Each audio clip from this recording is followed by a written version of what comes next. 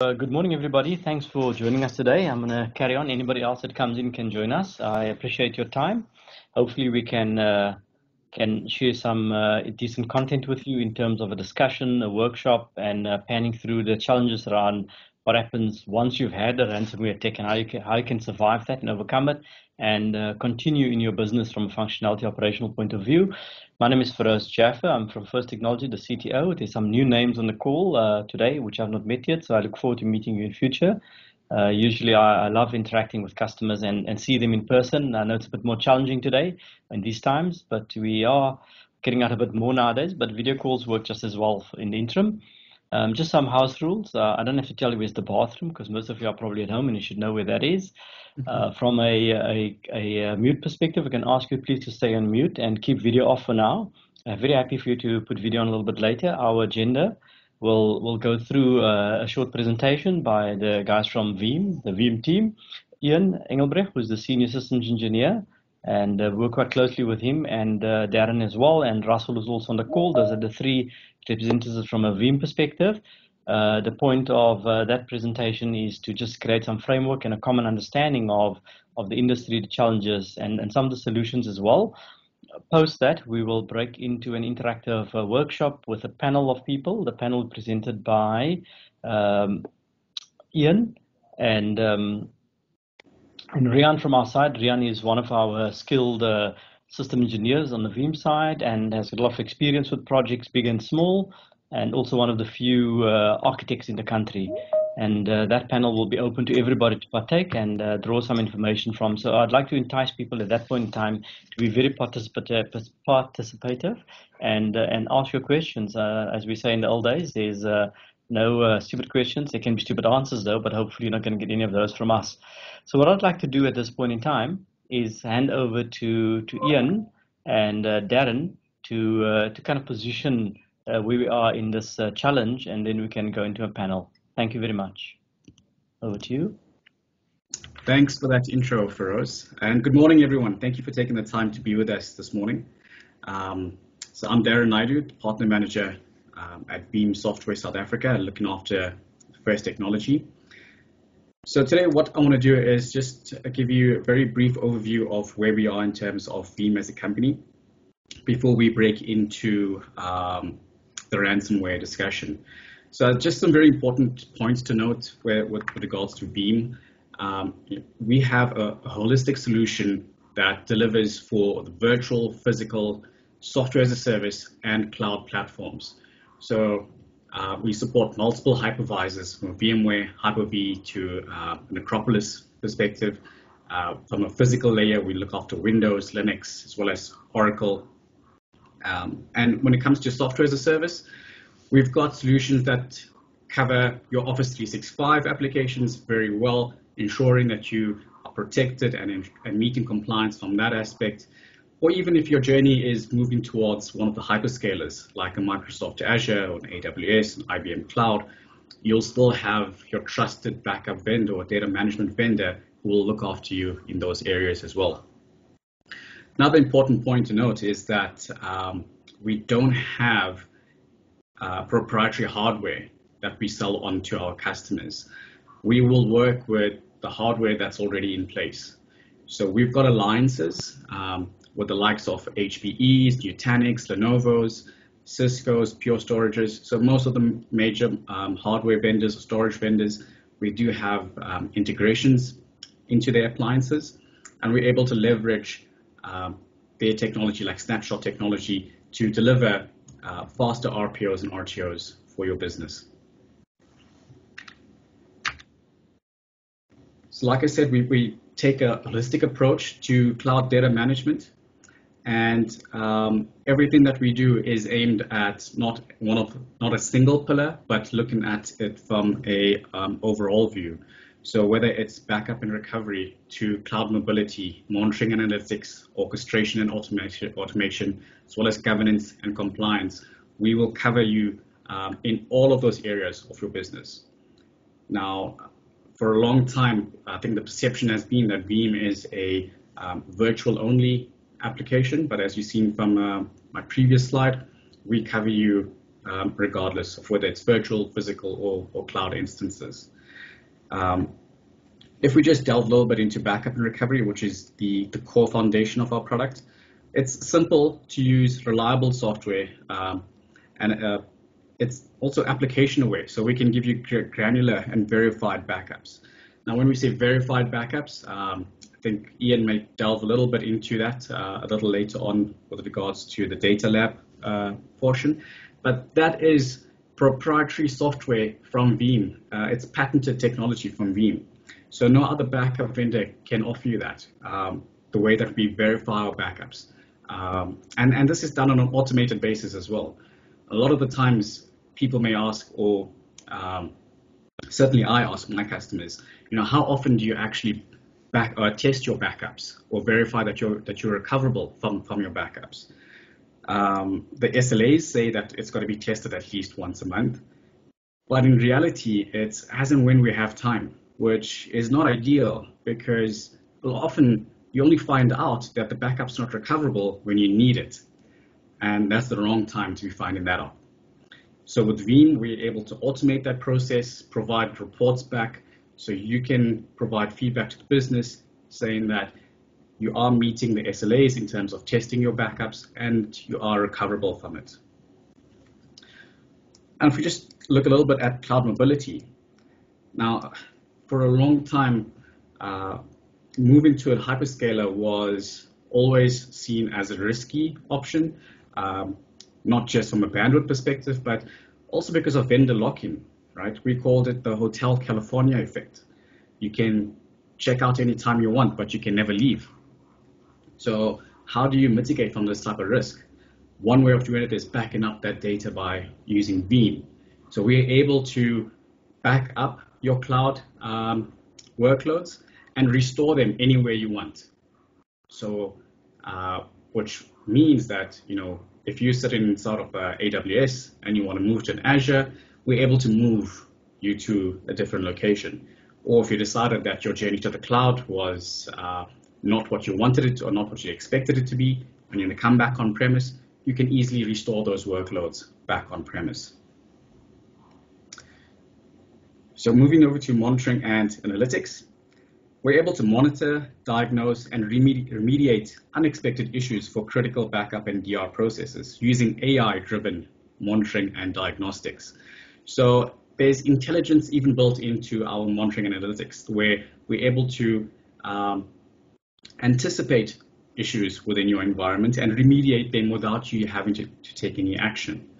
And there'll be continuous enhancements as we progress in that AI space as well. If we look at automation, so we're able to leverage your well-managed data to unlock greater business value for you, right? We can test and orchestrate your business continuity and DR operations, ensuring that you can recover from any event. We're able to integrate migration and DevOps capabilities, enabling data reuse. So it's not just about backing up your data, but what can we do with that data that you already have? Because we see that there's a lot more value in it. We're able to do test and dev on it. We're able to interrogate it for various uses, whatever you may decide that you want to use. And we have open APIs that integrate into this platform. So you can write your own applications to interrogate this data. And governance and compliance, right? Ensure your application security, compliance, and privacy requirements are met before you restore a workload or move a workload into a production environment. Because often we find that when you recover from a backup, the compliance requirements in your production environment may have changed. So how do we keep up with those changes, and how do we ensure that we maintain that state of compliance as what was set in production? One way of doing that is leveraging that data labs technology, which I mentioned earlier is patented technology by Veeam. So just very quickly, Veeam in numbers, a little bit of bragging. So I do apologize for this. We will get into the meat of the discussion very shortly. But this is just to show you that you are dealing with a trusted vendor when it comes to data management. 76% of global Fortune 500s trust Veeam. We've got over 365,000 customers, and that number is continuously growing. We are present in over 160 countries and over 4,100 employees. So even during these trying times, we're able to still grow the business and ensure that we meet our customers' expectations.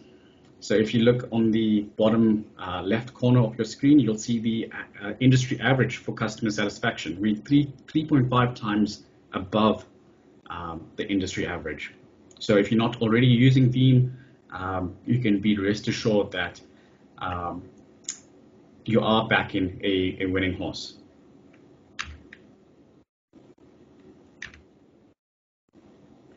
So I will now hand over to Ian, who will cover the ransomware portion of the slide. Over to you, Ian. Thanks, Darren. Can you see my screen? We see it. There we go. Fantastic. So, yeah, thanks, Darren. So I'm Ian Engelbrecht, Senior System Engineer for Veeam Africa.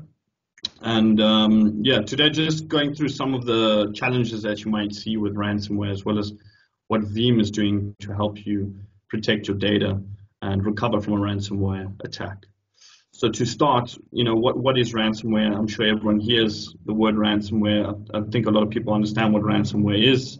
Plainly said, and on a high level, ransomware is a malware that's going to lock your data, steal your data, and make it unusable and keep it for ransom, and then ask you to then pay to get that data back.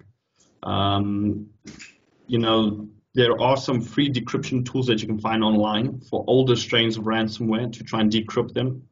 A lot of times these are just another cyber criminal using that ability to actually further infect your infrastructure by providing you with a fake decryption tool. They shouldn't be trusted, and you can't rely on such tools, right? It's key to understand that ransomware syndicates should be treated as if they were fully fledged tech companies. They have been successful in getting payments and ransoms from customers and large customers. They use that money to further enhance their syndicates, more infrastructure, R&D, so on, further developing their payloads to exploit more customer data. So it's very hard to stay ahead of these gangs from a security perspective, and we need to ensure that we have a last line of defense, and this is where we speak about Veeam's best practice and how Veeam fits in the picture to be your last level of defense. So first, from a best practice, and what Veeam suggests is that you master a 3-2-1 rule. Veeam adds additional 0, which I'm going to speak about. So we believe in a 3-2-1-0 rule. Run risk assessments with Veeam 1, and I'm going to go into further detail on how that works with Veeam 1, as well as safeguard your backup infrastructure, because a lot of these newer payloads are attacking your backup infrastructure before they even start encrypting your data, making sure that you have no ability to recover at the time that they've held your data ransom. So if we look at what the 3-2-1-0 rule is, this is something that Veeam believes in. 3 different copies of your data, right, sitting on 2 different media sets, so 2 different types of storage medium, one being off-site, and 0 errors on all of those backups. So you've ensured that the 3-2-1 copies of the backup are all recoverable, and you've verified that fact. So the rule doesn't help if one of the media or one of the copies of data are corrupt or unusable or non-restorable. That just defeats the point of the 3-2-1 rule. So what Veeam's gonna give you, or further enhance this rule, is 0 errors across the 3-2-1. One of the biggest shortcomings of that 3-2-1 rule is that the offsite copy in a lot of scenarios is not air-gapped. So you could have 3 copies of the data, 2 sitting on 2 different types of storage and 1 being off-site, but they're all networked to the backup server. What we've seen in recent ransomware attacks is the ability to actually find and discover backup and or network targets connected to a backup infrastructure. You know, all copies of your data that sit inside your 3-2-1 rule can be compromised by a ransomware gang. So the best practice from Veeam's point of view is at least one of the copies needs to be offline or air-gapped from the backup infrastructure. This most commonly is done using tape or removable disk, right? But in the presentation, I'll speak about other solutions that you could use that could give you a similar approach, making your backups air-gapped. So air-gapped storage types, you can use tape, which is most commonly used offline when written to, because once you write to a tape, it's generally ejected and the tape is sent off-site. For that backup data to be held ransom, the cyber criminal will have to physically have access to that tape device, which is very unlikely. Replicated VM sitting in a different subnet or different data center powered off can also have a different authentication framework, which means sitting on a different domain. If the cyber criminal gains access to your infrastructure via compromised credentials, you could have a separate domain sitting in DR that has not been compromised and doesn't allow that compromised account to log in. This could be regarded as an off or an air-gapped or offline copy, because you have a replicated copy sitting in a different data center that has no relationship with production. Primary storage snapshots. So Veeam's plugins integrating into primary storage vendors. There's a large list of who they are. Creating snapshots on those storage devices themselves, bringing the snapshot off of the virtual platform or off of the network and sitting on the storage network can also air-gap a backup or copy of the data. Basically, there's a snapshot of the VMs sitting on a storage array rather than sitting on a network or network storage. This can also be on a different authentication framework because logging into the storage device could be different to logging into a VM or logging into virtual infrastructure. Veeam Cloud Connect backup. So Veeam runs a cloud provider program where partners run their own private clouds and can create a Veeam backup target by running Veeam software and then provide this as a multi-tenant solution to different Veeam customers.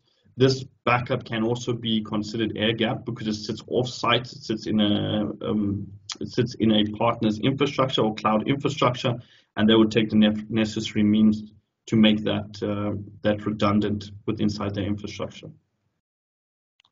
Rotating hard drives. This is also a solution through Veeam. You could, rather than choose tape to write to, you could use external drives or multiple disk drives that you could rotate your backup copies to.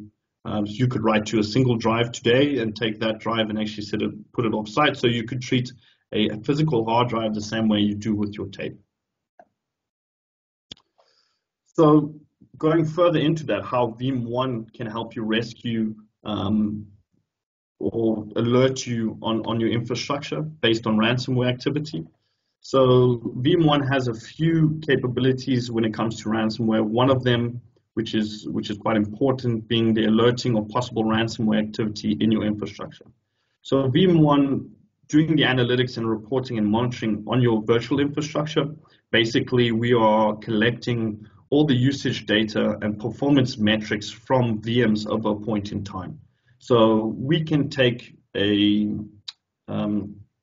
activity of a VM based on a certain period, and then we can determine that if a VM spikes above its average usage, what we've determined, then it could be a possible ransomware activity. So simply said, we can say if a VM goes past its certain threshold on CPU usage or memory usage, then we can flag this as possible ransomware activity.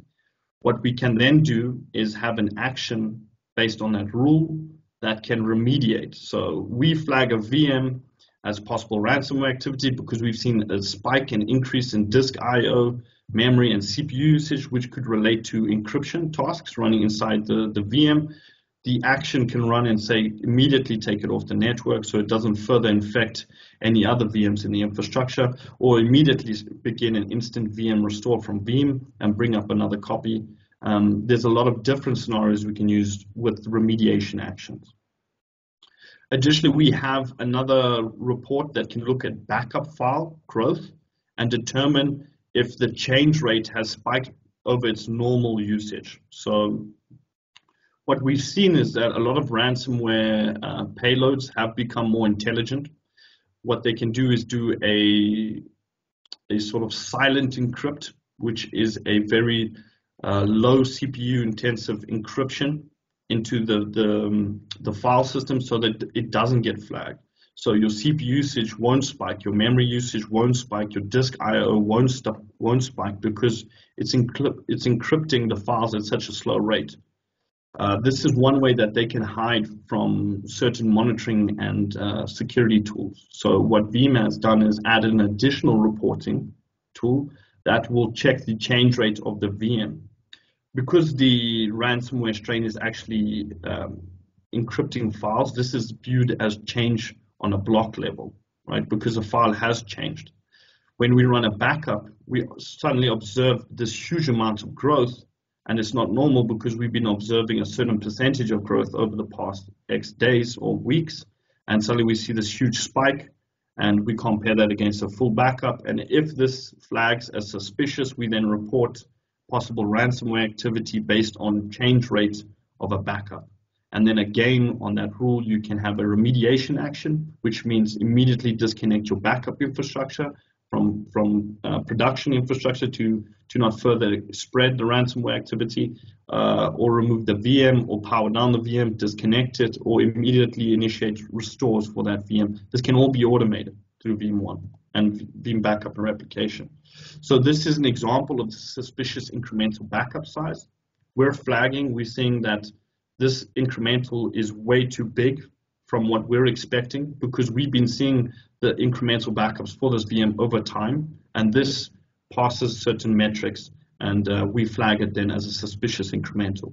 So this is to safeguard if you have a certain strain of ransomware that is trying to go undetected and do low-level encryption, trying to pass undetected in your infrastructure, then we will see this as disk change rate in backup and alert on this as well. One of the key things when it comes to ransomware, I mean, you could have the best security products, you could have the best backup products in your infrastructure, but one of the key things is to educate your users and admins inside the infrastructure. There's best practices, there's ways that you can avoid allowing access into your infrastructure just by educating the users not to do certain things and to be more pertinent on information and emails and links that are received to them. So this is an example of a ransomware attack that's already been done. This is then the instructions on how to actually pay the ransom, right? At this point, you know, it's too late. Data is encrypted. You need to start looking at backup.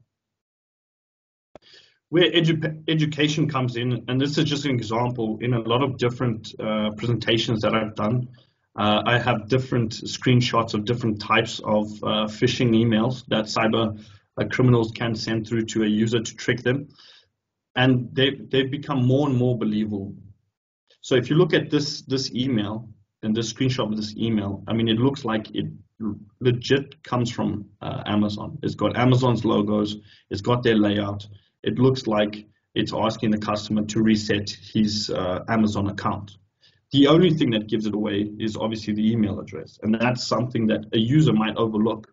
And they might just read the email, there's a busy day, and suddenly they click on a link, and they've then provided the cyber criminal with their credentials into the Amazon account, and from there they can start encrypting or stealing data or locking data and holding you ransom, right? So your user is your worst enemy essentially in your infrastructure, and it starts with basic training and educating the users to be more security conscious.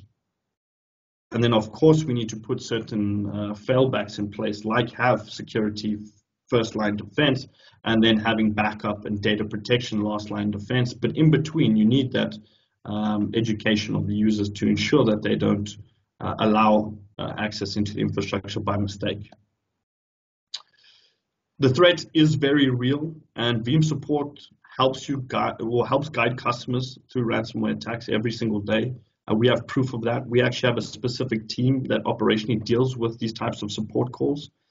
This is posted on our forum. We see this on a daily basis about customers being hacked and data being stolen, encrypted.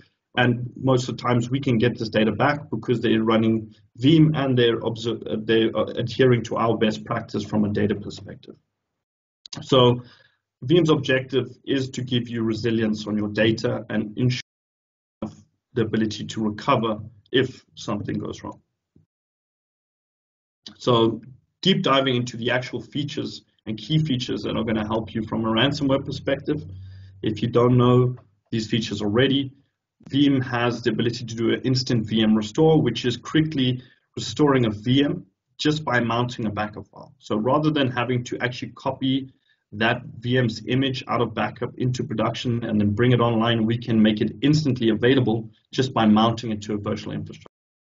Veeam has purpose-built Veeam Explorers for specific applications, the likes of SQL, Exchange, SharePoint, file servers, Oracle, the list goes on.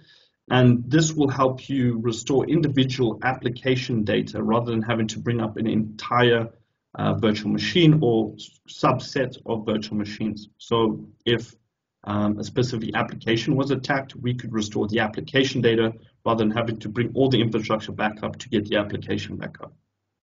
We have the ability to do an instant file level recovery, which means mounting the backup and bringing the files online and immediately available and then putting them into infrastructure. As well as we have the failback options for you to restore your infrastructure into the likes of Azure or AWS.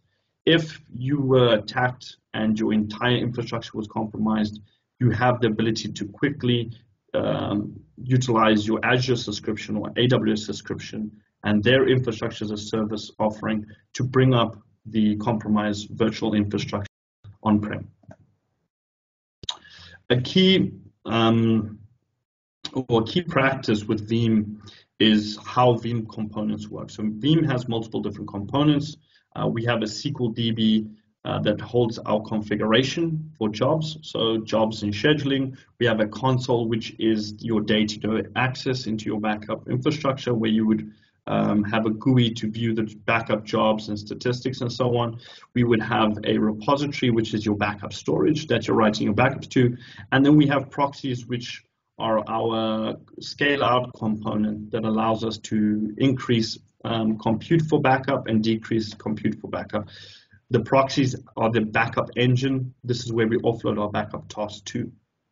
Now, this can be a all-in-one installation, right? So we can have a single server that runs console, SQL DB, repository, and proxy all in one. The problem comes along when this server's credentials have been compromised. You've now suddenly put you've put all the backup infrastructure in a single failure point.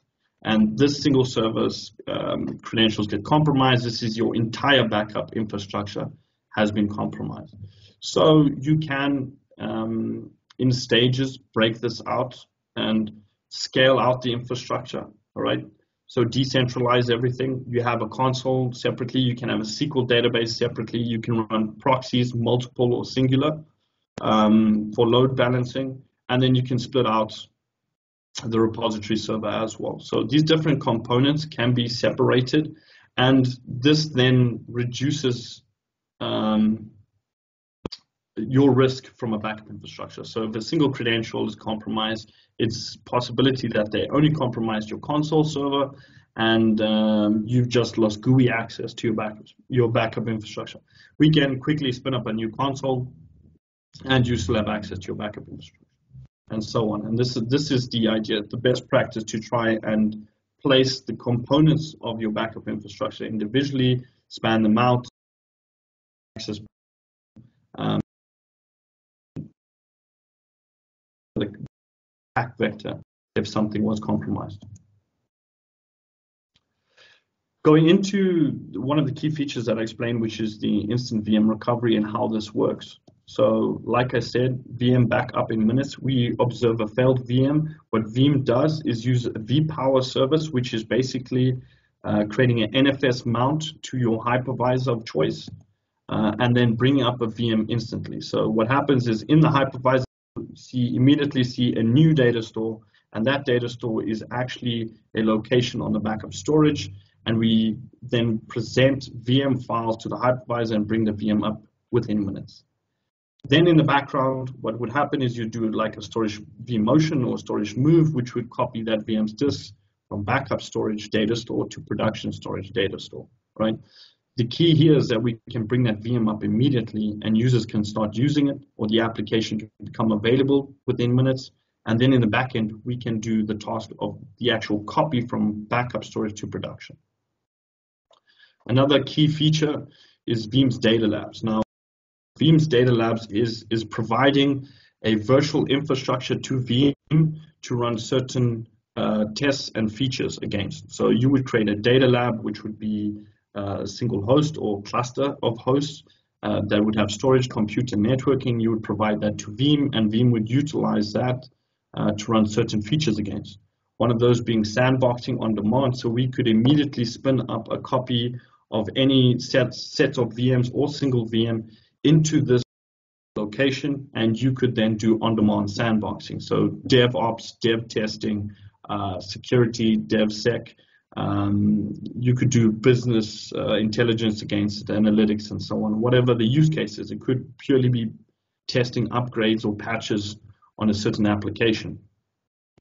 We then also can do sure backup and sure replica. So Veeam is doing your backups.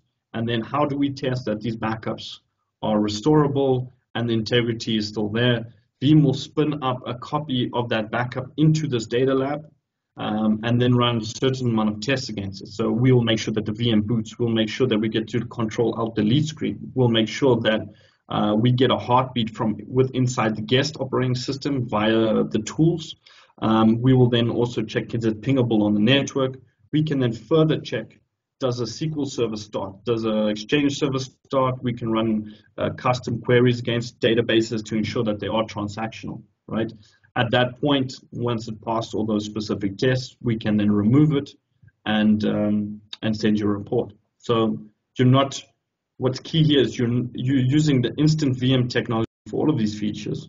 You're not using additional storage to do your DevOps, dev test, to do your backup verification and your replica verification. You're not using additional storage. We're just using what's already in backup, mounting it into a data lab, and doing on-demand sandboxing, sure backup, sure replica.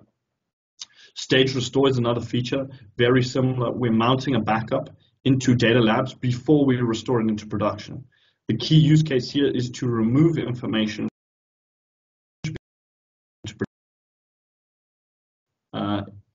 into that VM before we put it into production. So it could be GDPR purposes, removing users out of an AD database before we put that AD into production. It could be you've changed antivirus providers, injecting the new antivirus package into that VM before we put it into production. So in the restore process, we'll have stage restore in the middle where we bring up the VM into a data lab location, inject or remove the data, and then put it into production. And lastly, secure restore. Secure restore being the ability to actually do antivirus scans against the backup before we restore it into production. And I'll go into more detail on how that works in the coming slides. So the use cases, as already mentioned, for Veeam Data Labs, increasing innovation by doing tests on production copies of your data. So taking copies of production, spinning it up into data labs, and then testing new applications, new products, innovating on your current application stack. Improving your development operations, your IT services and operations by bringing this up into isolated data labs and doing testing security vulnerabilities, maybe doing some penetration testing against VMs brought up into the data lab, rather than having to try and hack your infrastructure production. Compliance and analytics, running certain tools against copies of your production in data labs, disaster recovery simulation as well. So we look at what Secure Restore is. Secure Restore is available through these different restore scenarios from Veeam. So if you did an instant VM restore, which I showed you earlier, you can tick Secure Restore, so it would stage it and then do an AV scan and then bring it up in production immediately. So you could also do a full restore, which is copying from backup to production, but in between we do secure AV scan. You could do a Veeam direct restore to Azure or AWS, but before we put it in Azure or AWS, we could do an AV scan. We could restore just a virtual disk to a VM rather than the entire VM, and in that process, we could also scan that virtual disk before we attach it to the production VM, as well as exporting backups to, of agents as virtual disks, or doing volume level restores back to physical servers. We can do a scan of those backups before we do those restore processes. This is how the Secure Restore actually works. So you've got your backup repository, which is holding the backup information, and you have the backup server, which is controlling all backups. We basically mount the backup point that you've chosen to restore, and once it's mounted, we do an AV scan against the file system, and we use your preferred AV product. Once we've scanned and we detect there's no infections, we continue with this and we bring up the VM in production. If we find infections, you have the ability to say, okay, continue with the restore, but disconnect it from the network so that it doesn't spread that infection. And then you can go in and deal with the infection via console access into the VM, but it stays isolated. Or we can drop the restore process completely because we found an infection. Now, what's key that I didn't mention is that ransomware is spread through different types of malware. So generally, cyber criminals and criminal syndicates will try and penetrate your infrastructure first, and once they have access or gained access to your infrastructure, then start moving ransomware payloads in and infecting and spreading into your infrastructure. Now, they could use the likes of worms and certain toolkits and rootkits, spread infections and break vulnerabilities or find vulnerabilities in or missing security updates, so on, and exploit certain gaps in your infrastructure, right? So you're taking backups of virtual machines that could potentially be holding infections.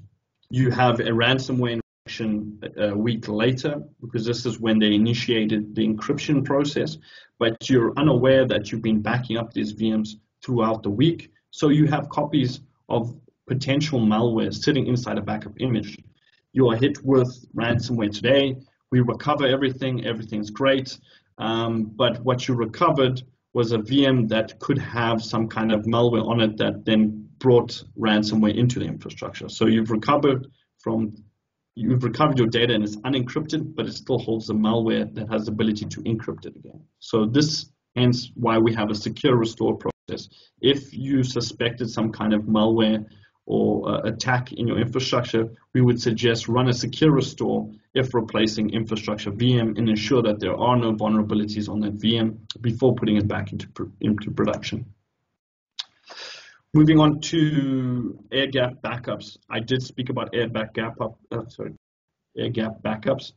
And most of the commonly used were rotating disks as well as tape. Now, S3 has become quite popular, and this is object storage, right? That is presented to you either via Amazon, or you could use Azure Blob Storage, or there's a lot of S3 compatible storage providers. Google also provides S3 access to object storage. There are some on-prem devices that have S3 API that also act as object storage. So S3 has become quite popular in the backup realm at the moment. Storing data into object storage, into buckets and so on, is still vulnerable to an attack because the API is connected to the backup solution. So if a cyber criminal hacked your backup software or your backup server, and gained access to your backup software, you could potentially see backup sitting on disk-based storage, backup sitting on object-based storage, even though the backups were put there via API, the backup storage might have cache credentials for that object storage, and he could have the ability to delete data that is sitting inside the object repository. So to prevent that, we introduce an object lock. So Amazon S3 has the ability to enable immutability. And basically what that does is it locks the bucket. So from a Veeam perspective, what we do is we write backup data to a block-based tier, which we call performance tier. We then move or copy data into object storage. And then that object storage, if it has immutability enabled, it will lock the bucket. And what this does, is it creates essentially a worm device. So write once, read many. So the block data that we've moved into the object bucket that has now been locked for a certain period of time cannot be deleted, right? It can be read, so we can still restore from it, but it cannot be overwritten, it cannot be changed. So from a cyber criminal perspective, if he hacked your backup product, if he gained access to your object storage, he would be unable to delete it. He would be unable to change your backup data. He would only be able to see it, and that's where it ends. So he could delete everything on your performance tier, on your block-based storage devices, but he would not be able to delete your copies sitting in object storage if it had immutability enabled through an object lock. Another way to sort of safeguard you is to try and use different backup repositories. So like Linux-based repositories or deduplication appliances.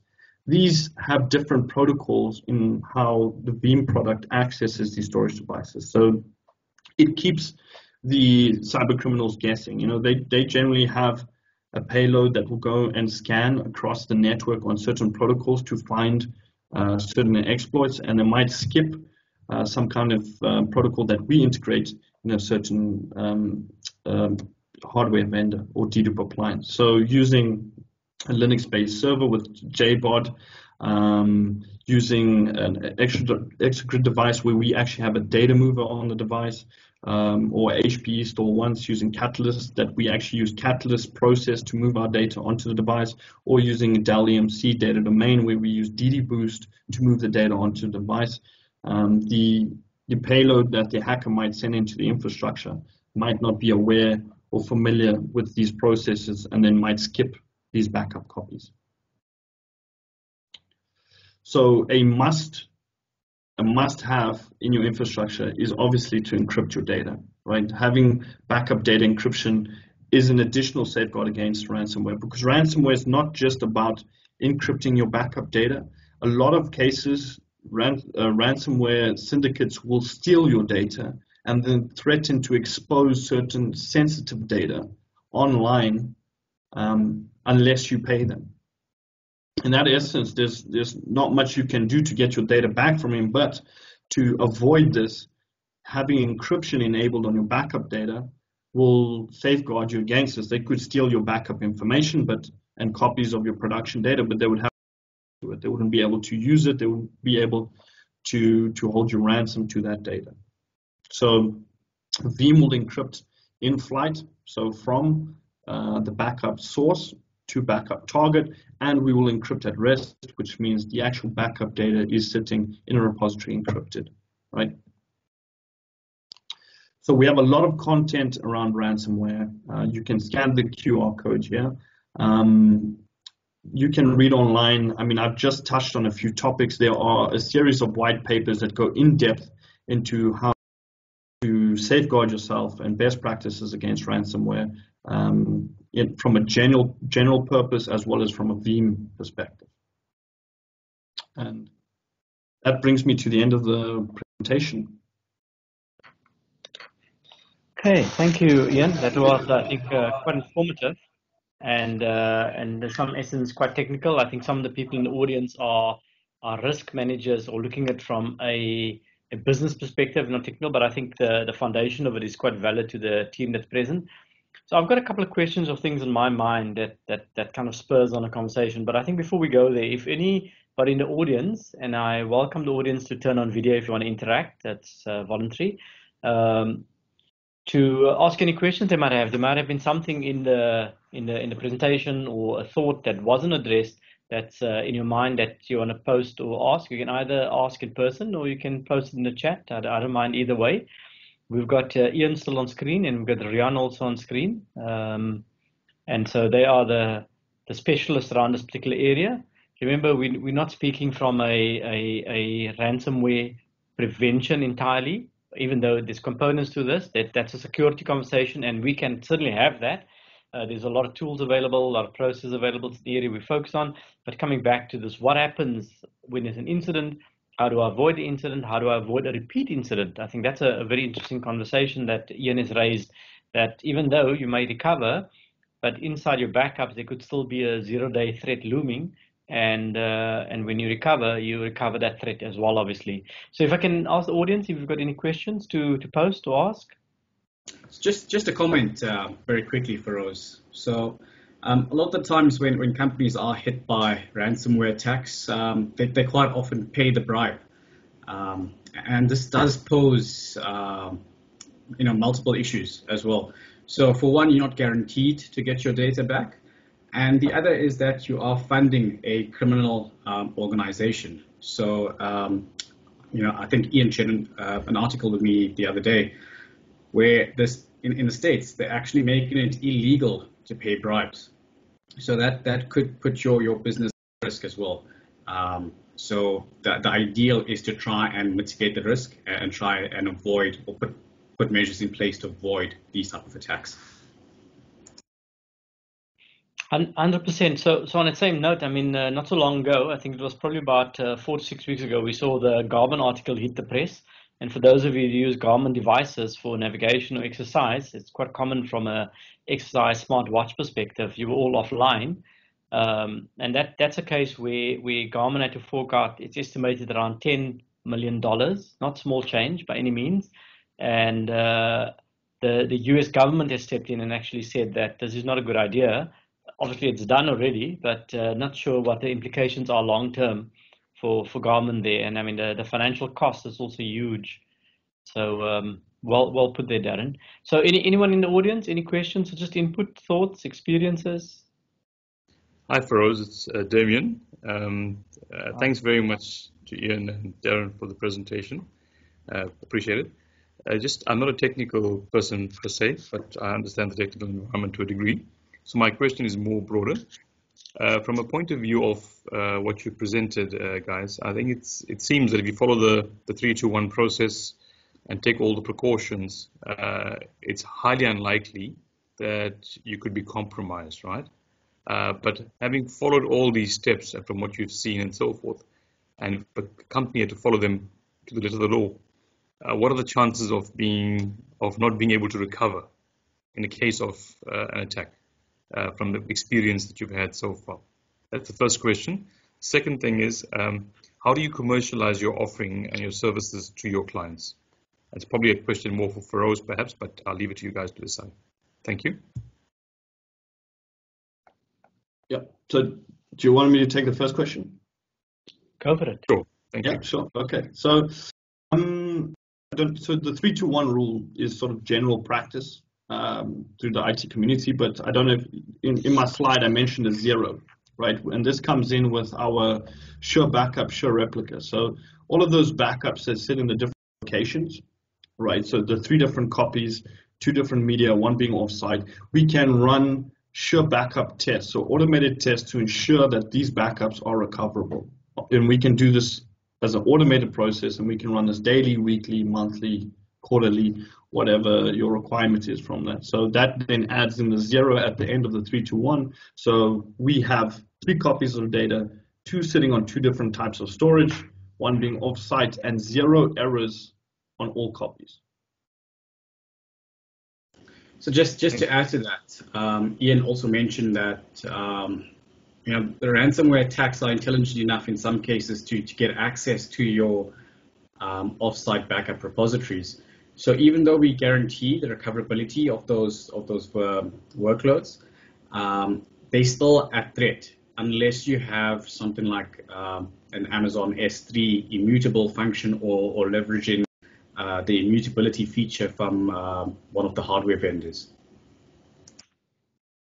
So if I can just add to that as well, I mean, what you've said is that you've got the 3 to 1, and I like the 0 part as well, which means checking if the backups are working, because it's one thing having a spare in your car in a tire, and when you have a flat, you realize your flat is also flat. I mean, your spare is also flat. If you know what I'm saying?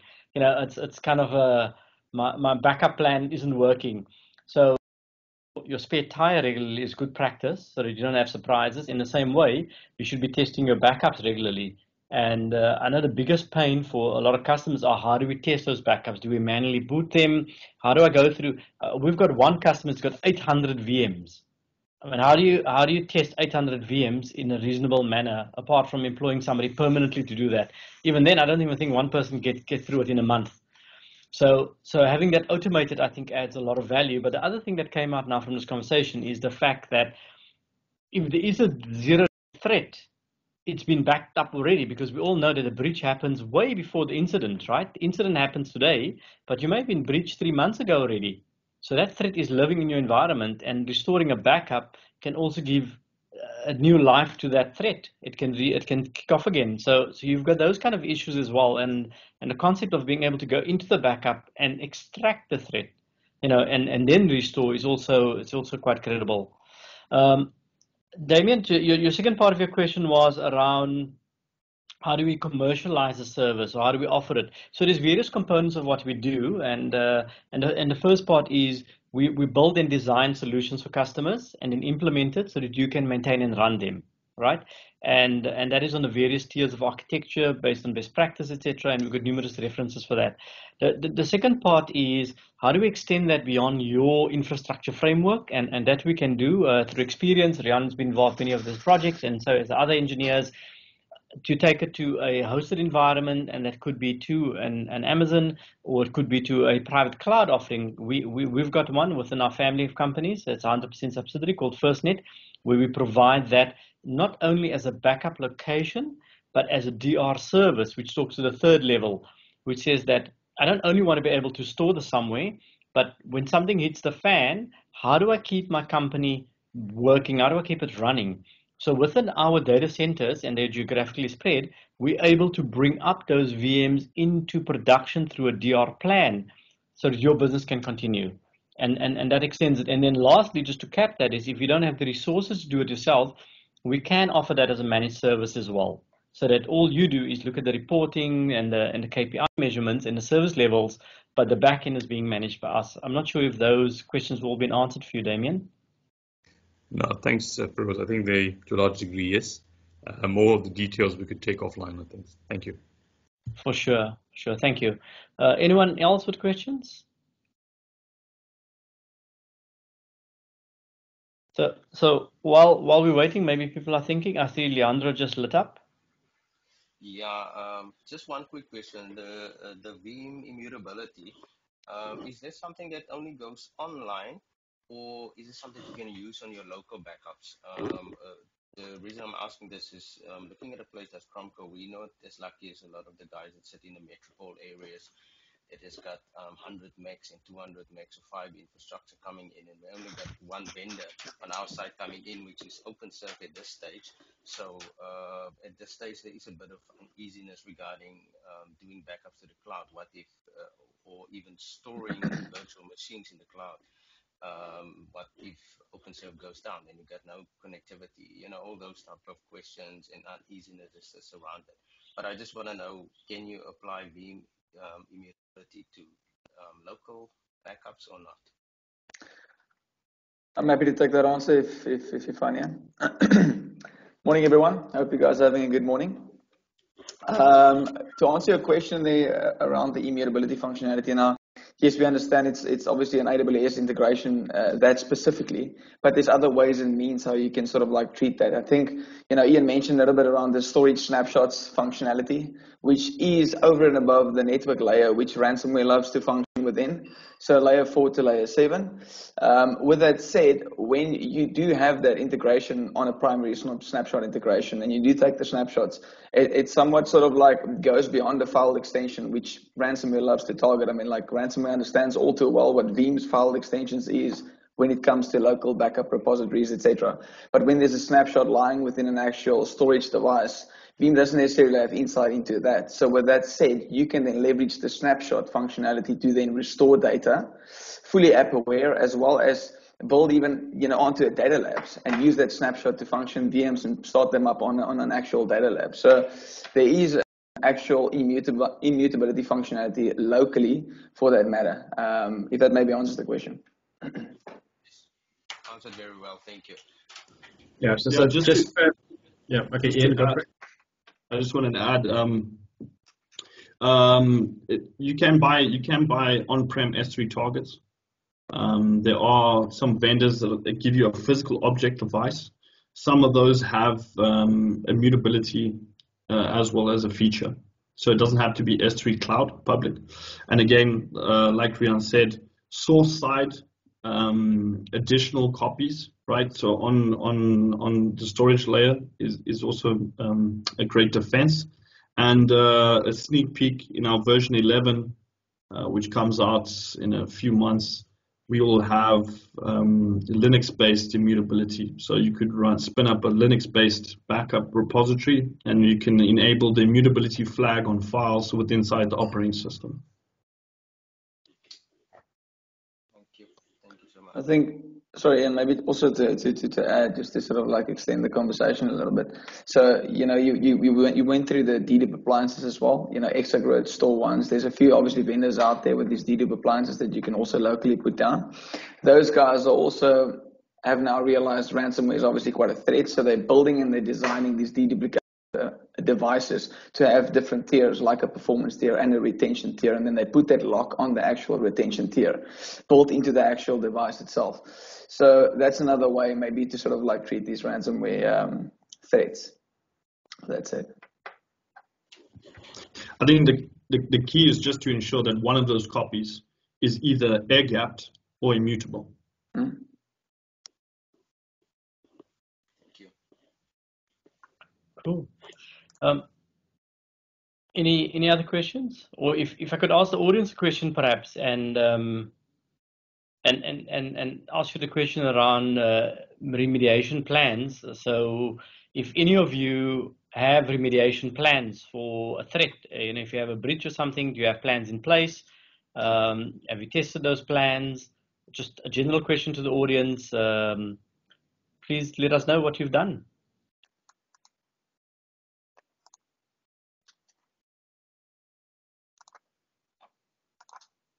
Okay, no volunteers on that. I think maybe to simplify the question is, the question really is when last have we tested our backups? I know Ian mentioned you need to test it every month, but I think, and I maybe know that not a lot of customers out there really do test their backup every month. So with that said, is the functionality then implemented in the actual environment, something like Sure Backups, which is really an automated process, and it kicks off maybe at night time and it kicks out a nice little report saying that my data integrity is actually in place, tested and working. And that report then can obviously go to business, right? It's really not a long drawn out process that needs to be implemented. It's something that's there, it's available. But what I've realized is more from a technical perspective, and when I do these implementations, is that people don't necessarily, and customers don't leverage data labs and Sure Backups, and it's there built into the product. I mean, it's pretty much from standard onwards, you can leverage some of these functionalities. If you're going a little bit more into the enterprise, then obviously you would look at enterprise version upwards. I don't want to go too technical with licensing, but I mean, it's really built into the product. So we should be leveraging these things 100%. Thank you, Rian. Any questions from the audience there? So okay, Damien. Yeah, sorry, maybe the stupid question, like you say, maybe I'll attempt it. No stupid questions, only stupid answers. Okay, maybe. So looking at that from a perspective of an end user, right, talking about the question that you just raised now about the backups, and one of the things that the team have mentioned is that it's the integrity of the backup, because those let's say viruses could be on those backups already in advance, right? From a practical perspective, how I mean, just when you do the checks and you do all these things to verify and check the backups, how sure are we that we're covering everything, that something is not in there that we may have missed because these hackers are becoming more smarter by the day, like you say, the formal companies and enterprises and so forth. So what confidence do we have as business that, there's something that's not embedded in there, perhaps that could come back later and bite us in the bum? Ian, do you want to take it, or Rian? Yeah, I can take it. So I mentioned just secure restore, which is the ability to plug into your current AV product and scan the backup before we put into production. Okay, but this is sort of reactive rather than a proactive approach. So what Veeam also has is something called data API, right? And what data API is the API endpoint sitting in the backup repository.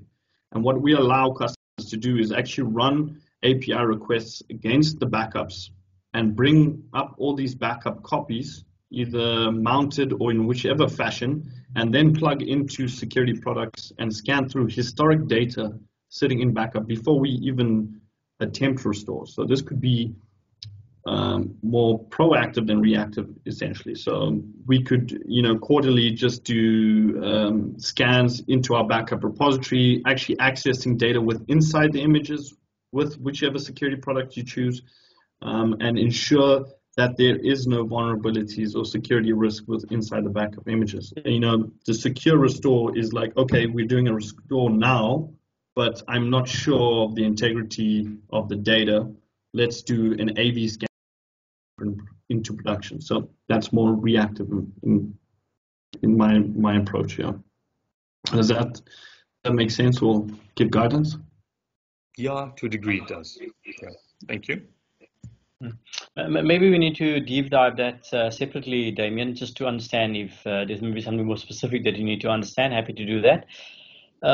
Another question that's come up now in our discussions, we're all talking about the backup, the restore, the integrity, etc. But in reality, how often would customers need to back up? It's an important question. How often do we do it, or should we do it? Ian, Rian?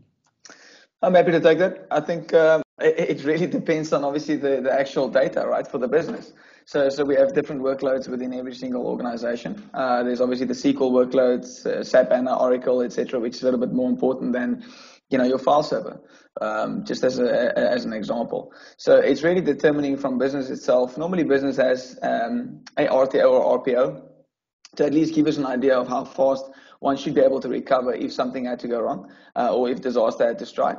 So it really it depends on the actual workload. How often we can back up is really continuously.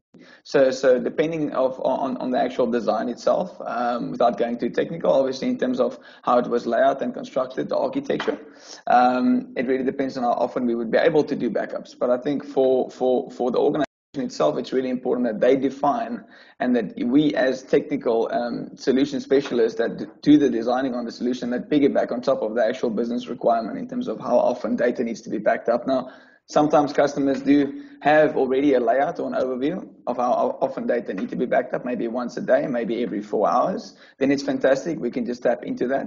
But sometimes we need to help them define that in terms of obviously the workload itself and the design around the actual Veeam solution. So it really depends. But Veeam is able to continuously back up the data. Granted, obviously the architecture is in place. Yeah. Okay, cool. Thank you. Any other questions from the audience? I think I've got one more on my side that is pending, but let's see. In the audience side, have you gotten the feedback you needed or input, or is anything else still missing? I just want to say one last thing quickly. Cromco had a ransomware attack a few years ago. And I think the strategy that we had on the servers where we made sure, not everyone got access to everything on the file storage server. So we've got this small little silos that we managed, which a certain user will have access to, and only we were very careful when we did shares to anyone. And what happened was the one user's account was compromised, and all the files obviously got encrypted, his files, and but at the end of the day, due to passwords and everything being set on other places and shares on the network, the ransomware was unable to attack that.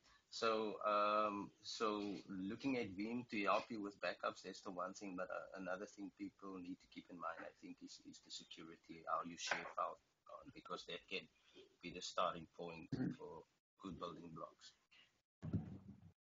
Yeah. So just to give some more information there, to deploy a zero trust model is ideal, and I did show a slide of where you separate the backup infrastructure so that we can split the different components. So if an account is compromised, the cyber criminals don't have access to everything in the infrastructure. Stuff like conditional access, third-party tools that can observe logging and permissions and maintain that type of security structure inside the infrastructure. One of the worst, or one of a common mistake that is done is a single account that has access to everything, like a God account that has, administrative access to all the different components, because that one engineer manages Exchange, he manages backups, he manages storage, and he just has a single account. If that one account is compromised, then the cyber criminal has access to the entire infrastructure. And this is something that comes with education, training, using a zero trust model, multiple different accounts, only assigning the permissions that are specifically required, rather than let's just give him admin because then he'll be able to do it. Rather, zero trust model, just give the permission so he can do the function that he needs to do. So, you've, I think a lot of the threats that we spoke about is on premise. How secure will our workloads be, or our information be, if we are using Office 365? Shouldn't Microsoft take care of that? Yeah, so similar. When I did an Office 365 presentation, there's a video that I show where, again, phishing email to a 365 account. You click on the link because it says your password's expired, you need to update it. It takes you to a 365 page, which is fake. User puts in his credentials, and that's suddenly the hacker, gets feedback from the phishing site with the user's credentials. Hacker logs in, can encrypt OneDrive, can encrypt mail in the mail folder, can encrypt SharePoint data. The thing is that Microsoft is not making additional copies for you. They're giving you retention and archive functionality. So you have copy one that's in the mailbox. When you delete it, it goes to deleted items. And when you archive it, it goes to archive. When you delete it out of deleted items, it goes to sort of a hidden recycle bin that you can put it back into deleted items. It's the same copy moving, across these different tiers. When a hacker breaches a 365 account and encrypts all of this data or steals this data, it's that same copy. So whether you try to pull it from recycle bin, it's still encrypted. Whether you try to bring it out of archive, it would still be encrypted. So that's where Veeam fills the gap. We're creating an additional copy for you so that we can replace the compromised data. So this is a copy of your entire mailbox, right? Whatever contents is not your mailbox, your account, actually 365 account, exactly. Which, like you mentioned, is OneDrive. And OneDrive is becoming more and more popular. We've seen that in business as people move away from on-prem based heavily architectures and move some components into the cloud. The common thing to go, and should have gone already, is your mailbox. That should have gone a long time ago as a service. And OneDrive is moving there, SharePoint together with Teams, obviously on the front end, back into SharePoint. And that's a very valid point. If I can just touch on that as well, there's an entire security conversation around supporting the prevention as well, and we're talking a lot about the recovery, and that's a key point around your Office 365 account. But we also have to look at what tools get put into place to prevent this, and tools are not bulletproof either. And the analogy often used is security is like an onion, with layers. And for those who got small kids, I always remember Shrek when I make that statement. If anybody's got small kids, you'll know that. So the whole point being is that you've got multiple layers of security at home, in the same way you should have in your company. So you might have a gate in front, you might have a garage door, burglar bars, beams in the garden, electric fence, Veeam's in the house, or not rather Veeam's in the house, but alarm in the house, as well as other means of deterrence. I don't know what they would be, maybe a dog, or just a vicious family member, whatever whatever you have. So in the same way, your security needs to be layered as well. And so we've got to look at the tools you put into place as well to manage that. So things like firewalls, and we know most people work from home at the moment. So firewalls are great, but they're not the solution. And that firewalls could be around your data center and your edge. I mean, both becomes relevant. Your AV products you use combined with ransomware and malware protection becomes important. Those things looks at trends on your servers as well. So if they start using intelligence and AI, if they start seeing strange behavior on your server, even with file creation or file movements that are suddenly random, it will start locking down services as well. And because they talk to each other, then all the clients on your network will know as well, in terms of managing that. So there's a lot of tools there, and training in users. I mean, the weakest point is still the user, right? Something as simple as picking up a USB stick in the driveway or in the parking lot and going, actually, maybe I should check what's on here. Inquisitive to kill the cat. That's always a risk. So that's another point of discussion. And then how do we train users? You said the policies, you do training, and users still make a mistake. It happens. It happens every day still. And how we do that is, for example, a lot of our AV products, the advanced one, allows for user training as well. So we'll set up mock phishing exercises that will look real. I mean, when I get an email from ABSA about my bank account, I know it's a problem because I don't have an ABSA bank account. But when I get one from another bank, I have to read it twice and make sure it's not a threat or is it relevant. And through that knowledge, it's all about the exercise. And if you practice, and what it does, it creates a report where the users are making mistakes so that you can go back and retrain people. They're forced to do some online training. So, all in all said, I think that area is a complete discussion on its own. I mean, this is not that discussion, but it relates, obviously. So I just wanted to put this out there as well, if that question is still lurking in people's minds. Yeah, and for Rose, just to add to that, I mean, pre-COVID, when everyone was in the office, you had control of the security protocols inside your infrastructure. You had your enterprise-grade firewalls, intrusion prevention. You had security on your LAN network. I mean, the user sitting inside of that network, you were comfortable with, and you had less threats. Now, working from home, you don't have control over the user's WEP or WPS password on his Wi-Fi. I mean, it could be 1234566. You don't know that. You don't have access to what he's plugging into the laptop, what he's visiting. If he's downloading movies. A lot of these free sites are the ones harboring most of the malware anyway. Example, like Feroz said, plugging in the USB, being inquisitive. It could be your child's friend gave them copies of movies on a flash disk, and you plug it into your work laptop, and now you've breached a device, right? And that device, working from home, has VPN access into your infrastructure, and suddenly they're bypass all firewalls, everything. Here's highway access into the infrastructure. This is your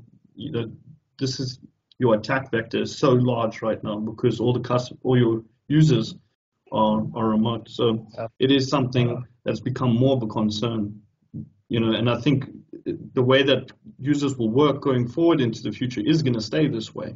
I don't think it will ever be, we will all fully return, and that's my opinion, but I think that's what the general consensus is. Agreed, Ian. Absolutely correct. From a timing perspective, we've allocated another 12 minutes. We're here still. I just want to check if anybody in the audience has got any specific questions, maybe just sharing knowledge or experience, or just something that's still confusing or needs clarity.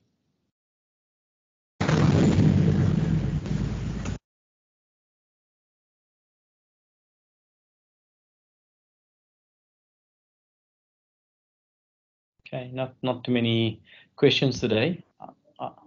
Okay, see us lit up. Hi, yeah. So maybe just not a question, just a comment, and then it relates back to the testing of your backups. So there's also, I think, and maybe you can shed some light on this aspect of how well do you test your backups. So it's easy to recover one file and saying, no, my backup is in order. But is there any standards surrounding that what you amount of how in depth should you test your backup? Is it always a whole system backup, file level backup? What's the standards? What's the advice? I'm happy to take that one in. I think to answer the question, yes, it's obviously one thing, maybe just restoring a single file from a backup. But as Ian mentioned, with the data labs itself and the Sure backups, there's a very fixed configuration that goes with that that's quite advanced. So you have the option to actually specify in terms of the actual category for the server. Is this an actual DNS server? Is it a SQL server? Is it maybe an Oracle server? And with that said, Veeam has built in tests that it does against the actual application when the operating system boots up. So it goes quite advanced. It doesn't just test the actual file restore. It tests the actual application. It does a network test, heartbeat test, a few other application tests that it does over and above that as well to make sure that the actual operating system is functional fully and it's not just a file restore. So it goes quite a bit advanced with the actual correct configuration that goes with that. Thanks. Yeah, also just to add, I mean, you would, as a backup admin, if you restored a SQL server, how would you determine if it's successful? You would obviously have a SQL DBA log in and run a query or check if the database is mounted and online. You know, so those are different stages that you would classify. Okay, that SQL server or application is recovered and is successful. So we can tie that into what Rian said. So you specify this is a SQL workload when we're running the Sure backup test, and it will test against SQL's application. But additionally, if the DBA wants us to confirm that it can run this specific query, we can add that into the test.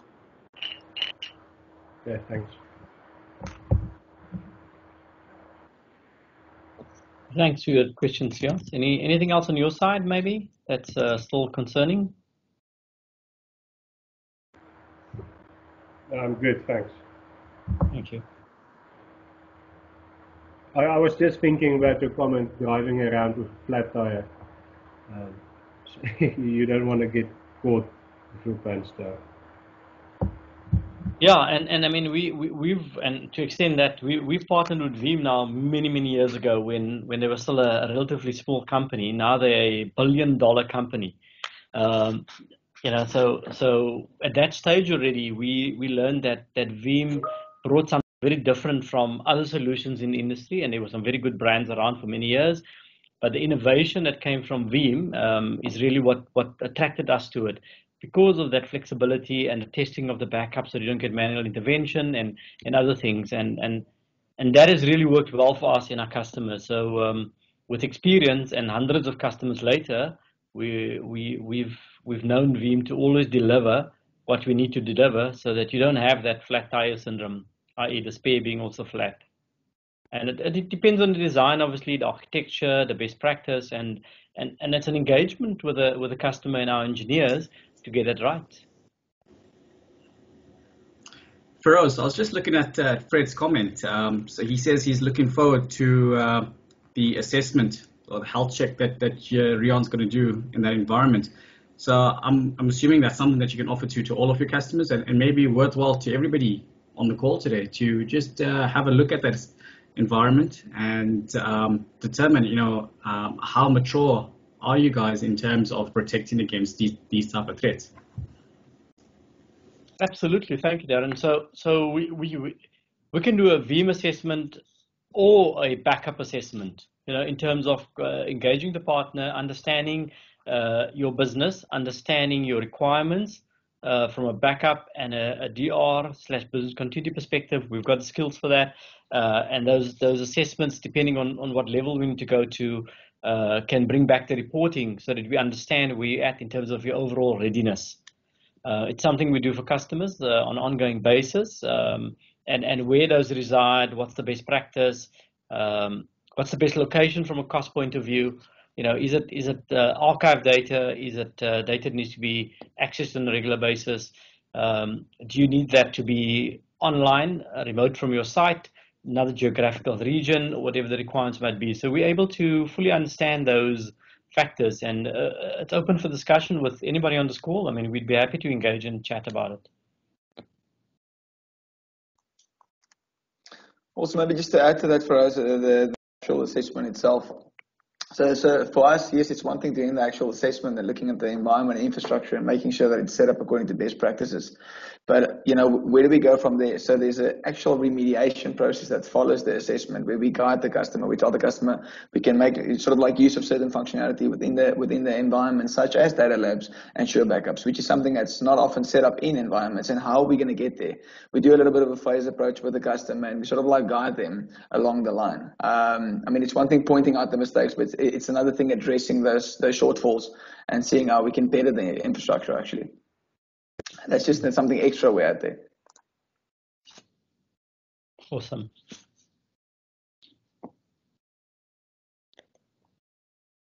Okay, if there's no more questions, and I'm going to give another minute or two, and I don't know if anybody else from the team wants to input any other information, then we'll close up. So what we will do is we've got Jolene on the call as well. Jolene's a marketing manager. We rely on her extensively and Veeam in this instant to help pull these things together. So I want to extend thank you to them as well. Rian as well from our team, Darren, Russell's also on the call somewhere. And our customers obviously that have attended, I'm hoping that you got value out of it. I mean, that's the objective here. It's not a death by PowerPoint conversation. It's meant to bring value to you and for you to take back to your business and make it better. What we'll do is we'll send back a copy of the slides to you, and we're happy to share the video content as well to you, as long as we ask you to respect the distribution thereof so that it remains within the audience, and invite you to engage and have a chat if there's a business need or you just have some doubt in your mind. We'd be happy to open up a discussion.